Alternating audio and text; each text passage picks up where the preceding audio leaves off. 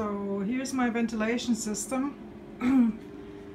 Yeah, it's pointed, the duct is pointed to the torch, so if there are some fumes being exposed when I'm at the torch, they are sucked through here, up here. Here's the ventilator, and then it goes up here.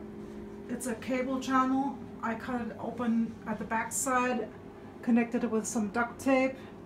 On the other side I put some, I don't know, foam board or what it's called. I cut it and I glued it in there. And on the sides, because the window's open, now it's very cold outside, so it doesn't matter if it's warm or cold outside, you're going to keep the temperature that you have in your room because it's isolated with some foam. I put in bubble plastic. Yeah, and so I can keep the window open and it's not too cold in here.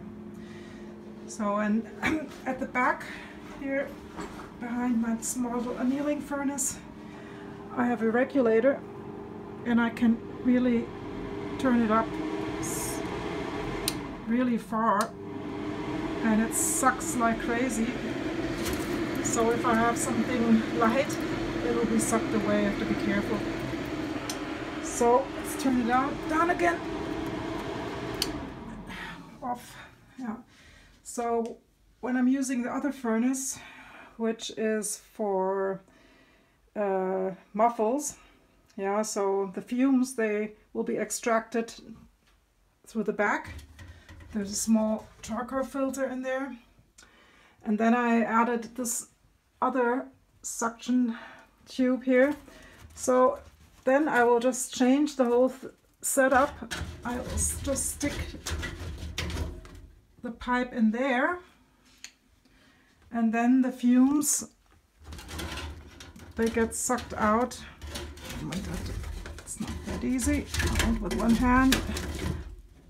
Okay, now here it goes. Okay, so when I'm setting up muffles, yeah, I just do it that way. So it's 2 in 1. Yeah.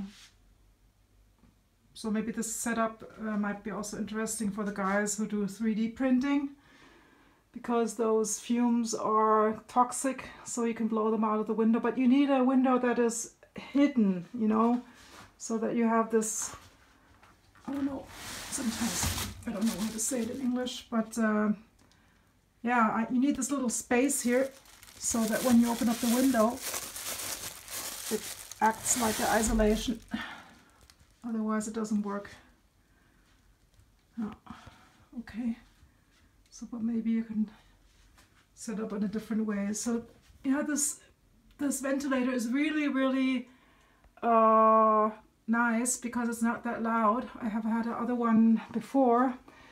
The one that I had before was so loud I couldn't have worked turning it on inside.